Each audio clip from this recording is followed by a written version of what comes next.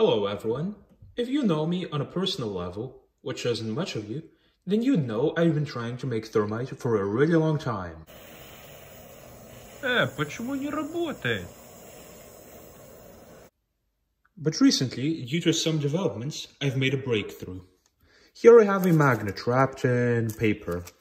See, there's nothing on top of the paper. And if we bring it to this aluminum,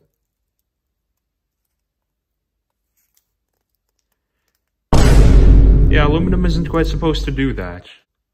So I've been accidentally trying to use ferroaluminum for thermite for half a year. So obviously nothing was gonna ignite, as only God knows what was in there. Yeah, that makes sense.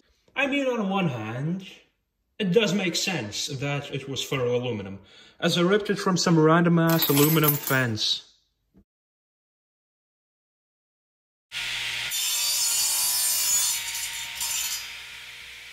But now, after getting some pure and truer aluminum, we're kinda set.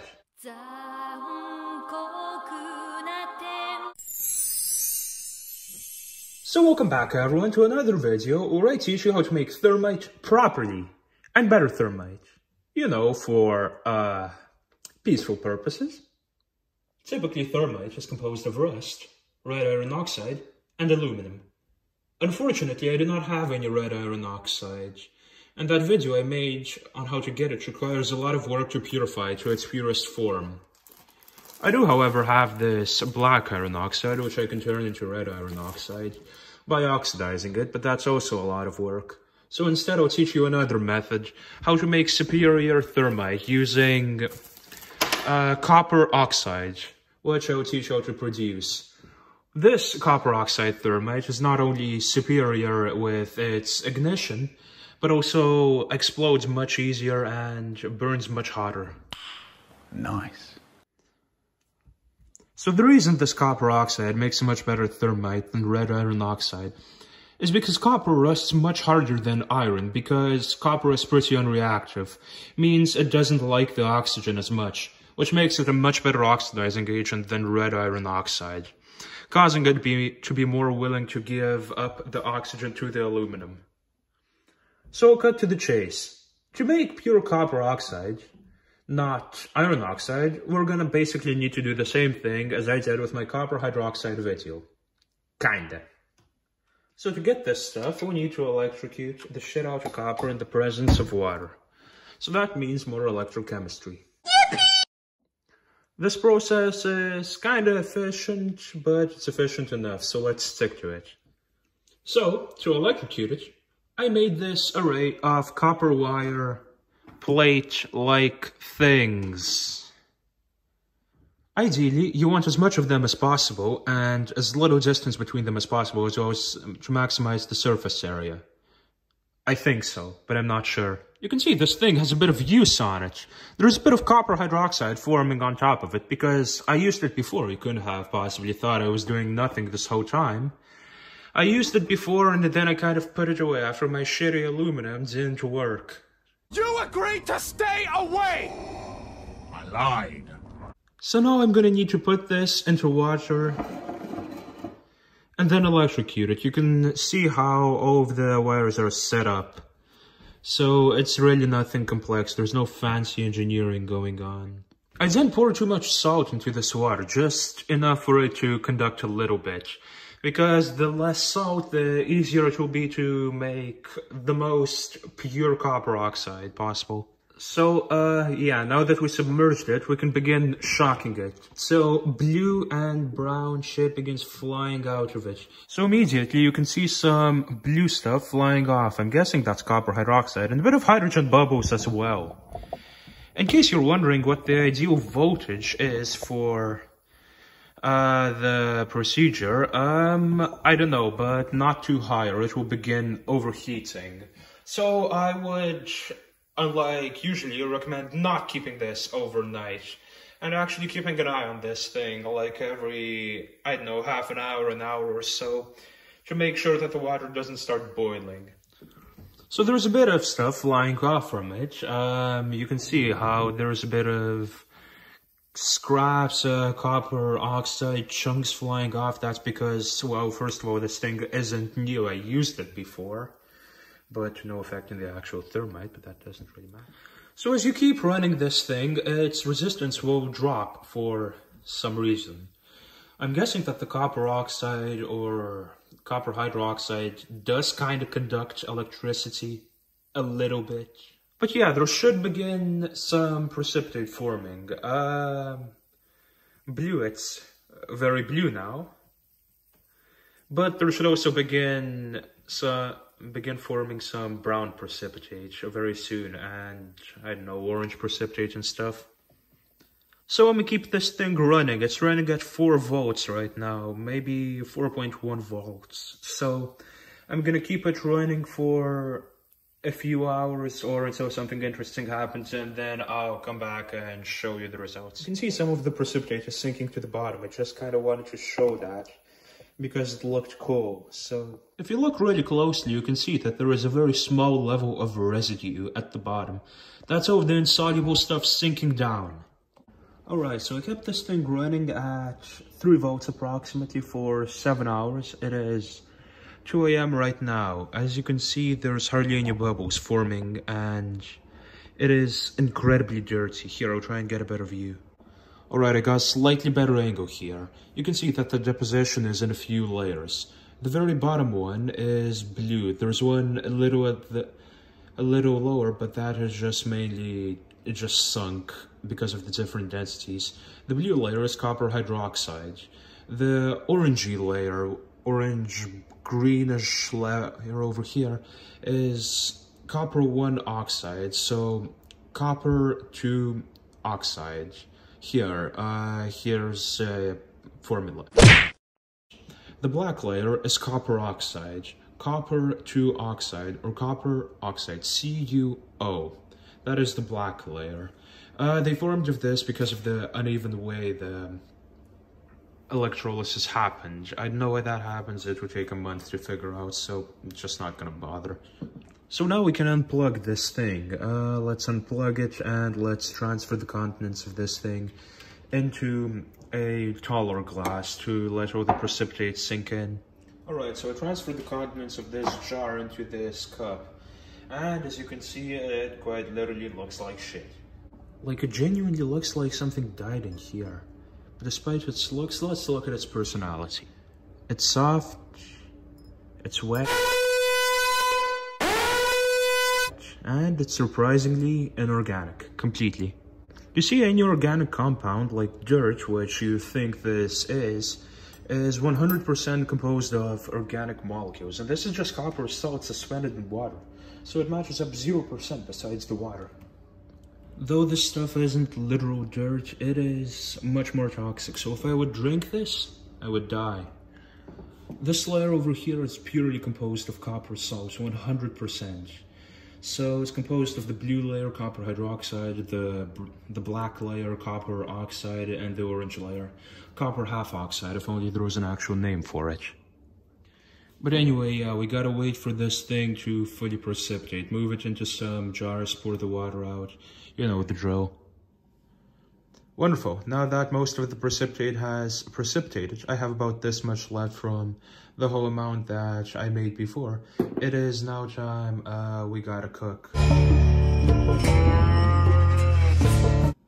I am not a really good cook. Last time I tried cooking something, I accidentally set the microwave on fire. But either way, we gotta do exactly just that. We gotta burn this stuff. So we begin by dumping it in. Looks like hot chocolate. Okay, now we actually gotta cook this. Let's turn the stove on to any heat. We just want to boil all of the water out so there is only powder at the bottom. Then we gotta burn the powder, like in the most literal sense. We gotta oxidize it to the point there is nothing left here to oxidize. So it is pure copper oxide. Do not use a microwave for this. It will blow up. Ah, wonderful. What a good day cooking hot chocolate. Ah, shit.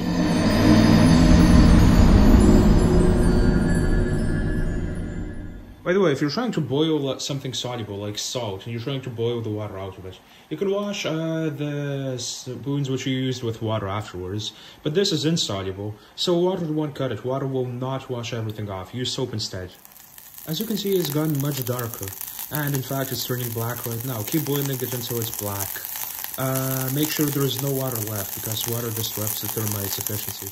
It is really brown now, to say the least. Now we just gotta scrape over the bottom stuff into a small bowl and then keep oxidizing it like that. Now for this thing, you just really need a spoon. And you keep scraping it off, collecting the small pile of dust. This is roughly the volume of the powder which I got.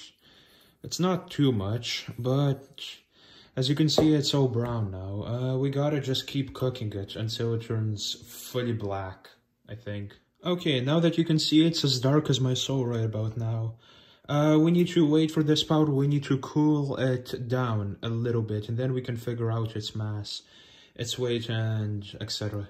Alright, so I'm done with the whole process of burning it. Now we need to transfer the contents from here to here via spoon. So this is about as much copper oxide as I got. It's more than I expected. So if we would weigh this with a scale, assuming the paper is 0.3 grams, we can tell how much this weighs. It weighs... We got 2.6 grams, 2.3 grams of copper oxide produced in 7 hours. This is the batch which I had before, which was inside of this jar. And this is the batch which I just made now. So in total I have about 4 grams, a little bit more of copper oxide, 4.4 grams.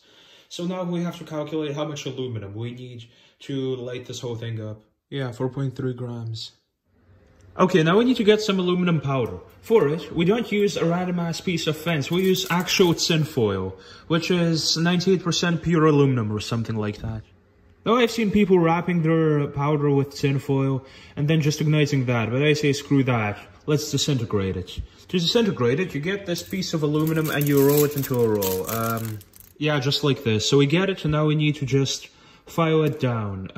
First of all, we weigh the paper, how much the paper weighs. Yeah, 0.3 grams, as you can see. And then we just need to get this number of aluminum powder. Alright, so after the half an hour of work, I got the 0.95 grams of aluminum powder. In general, it is a 1 to 4, 5, 6 ratio between aluminum powder and copper oxide powder in terms of mass. And unlike the previous aluminum which I used, this stuff isn't magnetic, or hardly. Now we just gotta mix this and this. So when you're mixing these things, you need to mix them really well.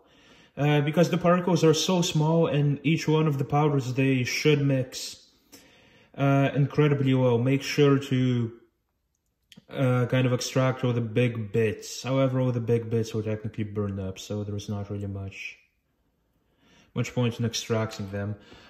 Some people say that afterwards, when you mix them, you need to compact them, but that's personally never worked for me. So, yeah, I guess you can just leave it as a powder, like this kind of way. So after you're done mixing, you should be left with a pretty mixture of two powders, which kind of looks like stars in the night sky. God damn, that was far too poetic for me. So this stuff is pretty much fully prepared thermite. All that's left is to ignite it. So to inflame the shit out of this, I have this piece of magnesium, which I bought off of Amazon. I might soon make a video on how to make magnesium from ore, but no time soon.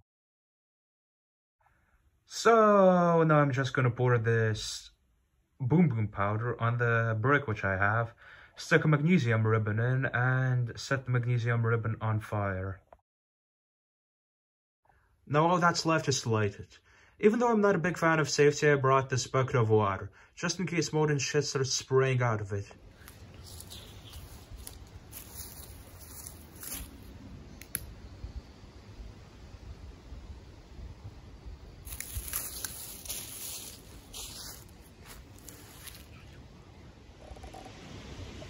Alright, so I compacted it a little. Side note for anyone who tries this, compact it first. I did it so the distance between the copper and the aluminum is much smaller, the copper oxide and the aluminum, making each one accessible more for the other. And as you can see, it burns much better now. It's spewing out molten shit and sparks.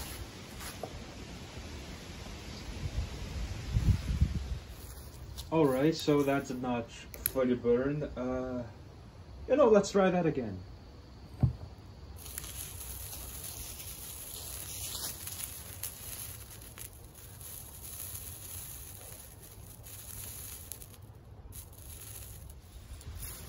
Alright, so definitely compact it much better before you do it yourself. So I'm just gonna light a bit, the little bit which was left on the other side, because I do not want to throw this out.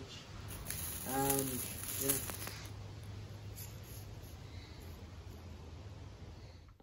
So, in result, this is the pattern which we got from burning up the thermite.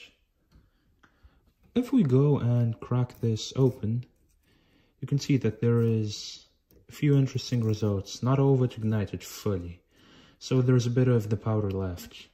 My next advice for anyone who tries to do this is to compact the powder first. But if we sift through this and we look hard, we can find a few interesting balls which might be of interest.